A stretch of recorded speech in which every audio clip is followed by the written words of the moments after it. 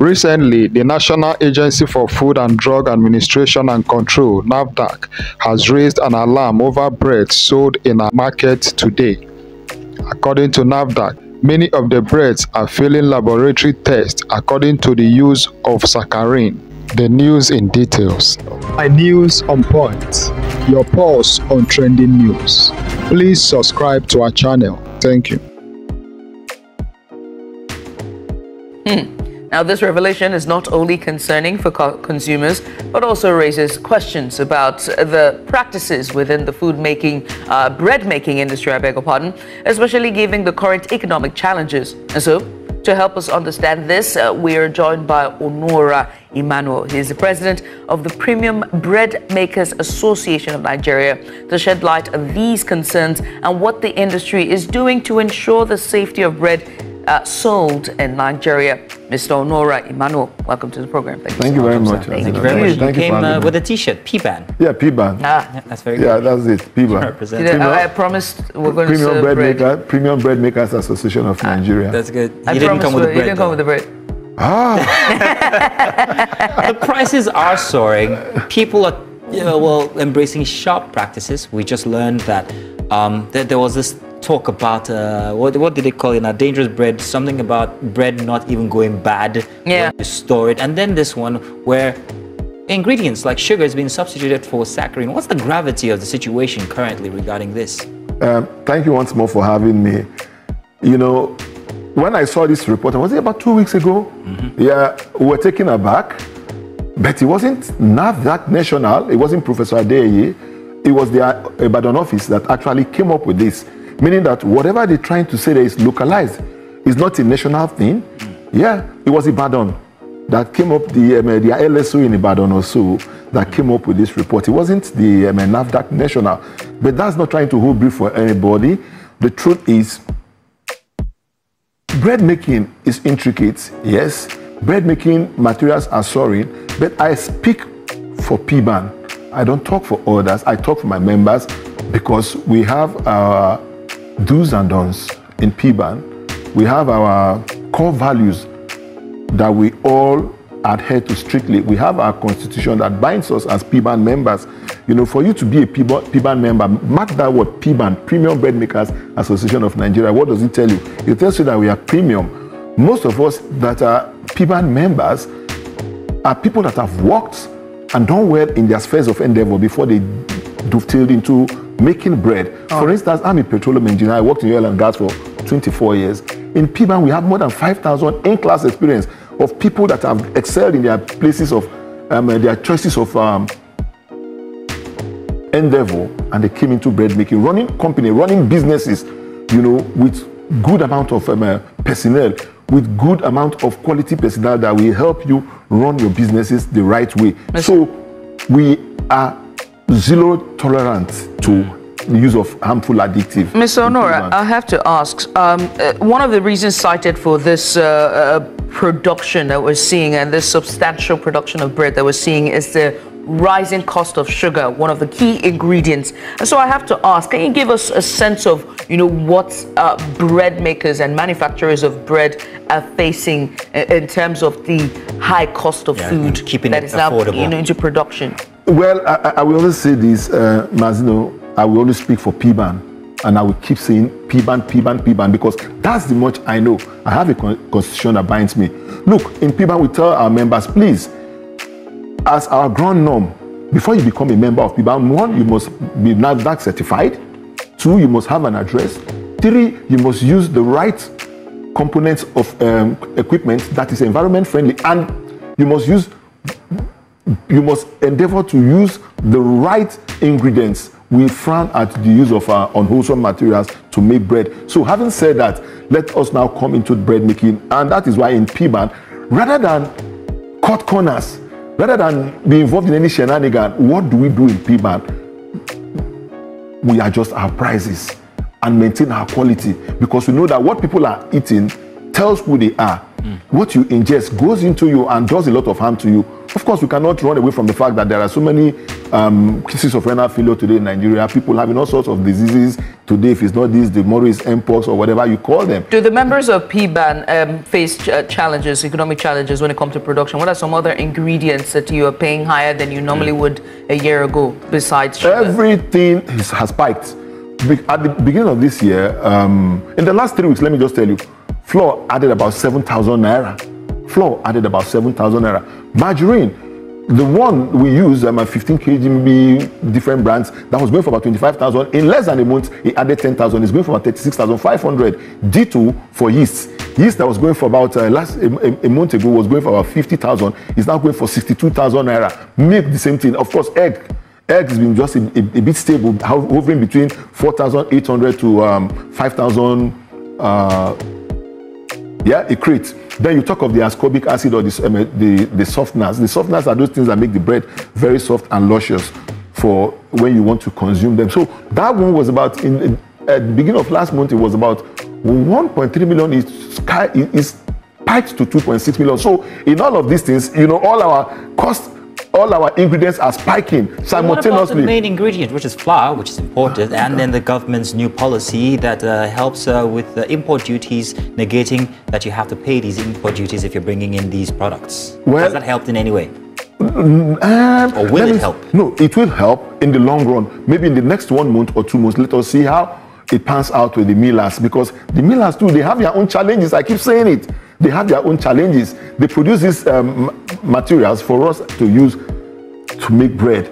Okay, they have their own challenges. So the only thing we are saying is, as millers, you don't gouge your price, because there are, I think, about 3 big millers that are currently servicing the entire country, meaning that there's maybe the possibility of a duopoly or a monopoly, as the case may be. Wait, 3 millers serving major. 36 major. 3 majorly. When we say major, how many machines are we looking at? They are quite big. They service the whole country. You say big. Give me a picture. I'm not in that industry, but I know they service. Have you visited any of them? Yes, I've done. How big is it? They are very big. They are at Papa Tinkan. They are at Papa Wharf. They are massive. They are very, very big. I'll tell you something. I worked there as a youth. They are big. So I can tell they're huge. They're huge. Compound. The facilities are huge. There is I think they have some of them are located in Warri at the port, and the same thing in Port Harcourt, but it's still basically the same 3-4 companies that are doing this whole thing. So having said that, yes, let us see what the next 1-2 months tells us, because the government has said, okay, we are freezing import duties for now, and then the VAT we are suspending for the next 150 days. Is it not? 150 days are to the end 31st of December. But we are still advocating that it shouldn't end there. They should still push it forward to maybe 2 years, so that we can have the effect of this thing crystallized in bread making. Right? Okay. So now, regarding the quality that we're talking about, and all this that you've put forward, what has been the reaction from Nafdac regarding this so far? Well, like, Nafdac is our major regulator. Okay, they are a major regulator. Of course, we have, from time to time, they call out the association to various workshops, to various workshops. And what do we do in those workshops? They tell us the do's and don'ts of bread making and all of it. So, but in class, in PBAN, we ensure that we have a compliant and provost officer that goes around our bakeries from time to time to check what they are doing, check their dry stores, to check the kind of materials they are using. Let me tell you, there are 2 kinds of nutritive values, nutritive sugars. There is the nutritive, there's the sugar that is nutritive, and then there is the non-nutritive type. The nutritive sugar, which is sugar, gives calories, energy. Those ones are basically the main sugar that we use in bread making. Then there is the non-nutritive type, okay, which we call the sweeteners. Bread making needs this for it to be very sweet. People like bread to be sweet, okay? Now, in the non-nutritive sweeteners, you have saccharine there, you have aspartame, you have aspartame K, ACK, we call it ACK. And this is what unscrupulous bread makers use. No, they don't. for instance, in Nigeria, like in Piban, I tell you, there's what we call the Codex. That is, the Codex is the Food and Agriculture Organization / World Bank procedure for use of additives in bread making and food generally. Okay, there is nothing bad in the use of the sweeteners to do bread, not Saccharine, because Nigeria frowns at use of Saccharine, but the ACK, the acetophenone sweetener can be used to make bread. And how do you use that in making bread? You use 1,000 milligram of faith per kg of wheat flour. I appreciate the detail you're trying to give us now, but I really must ask before we end this show now.